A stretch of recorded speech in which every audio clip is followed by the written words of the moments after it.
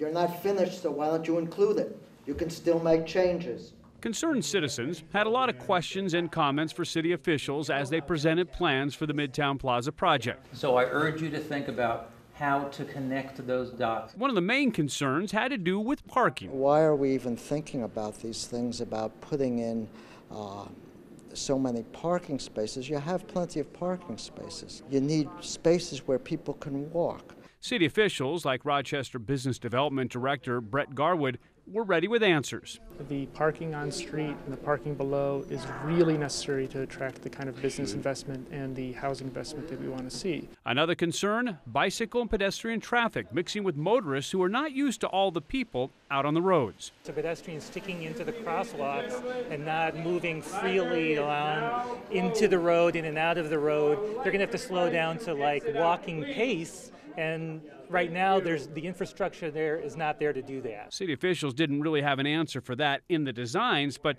there was no shortage of suggestions. Could there be some kind of flashing, pedestrian signage that says, look out for pedestrians, slow down? Garwood says for the Midtown project to work, pedestrian movement has to work as well. We have to balance the need for cars and parking and the desire to accommodate and make pedestrians the most important thing.